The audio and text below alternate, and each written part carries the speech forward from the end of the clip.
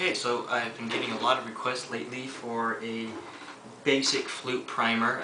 Some of my lessons have been a little too advanced, I think, and so I'm going to take it back to square one here, start from the beginning. I've been playing flute for about 6 years now, so I feel like I have a pretty good grasp of it now. I can start teaching. So one of the first things people have a problem with is the embouchure. You want to make sure your lips are nice and moist and get the right position, get good airflow going through. You want to practice without the flute for a while first. Just blow for a while and you'll get a feel for it. Then the posture is important. See, I'm leaning back fully upright in my chair. I want to sit back completely upright. Keep your shoulders back. Then, holding the flute like this, get the fingers on each key as such. Sit back like this. You're going to want to remember the embouchure, and then you're going to try and make your first tone here, holding it straight up, and it sounds a little something like this.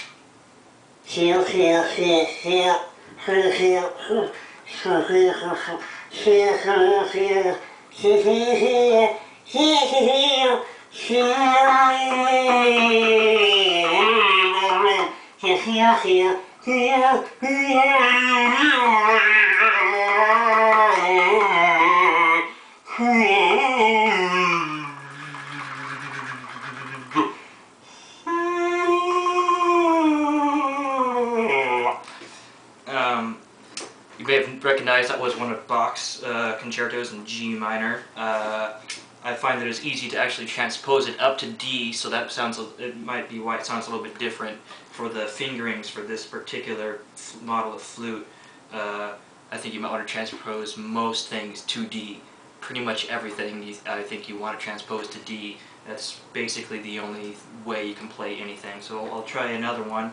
This is what it sounds like when you play it in G.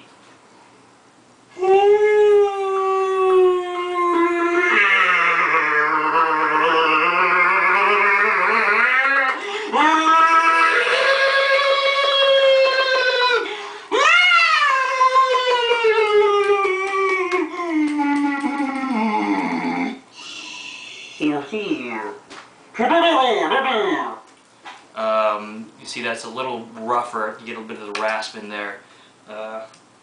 And that's the basics of it, so just remember posture, embouchure,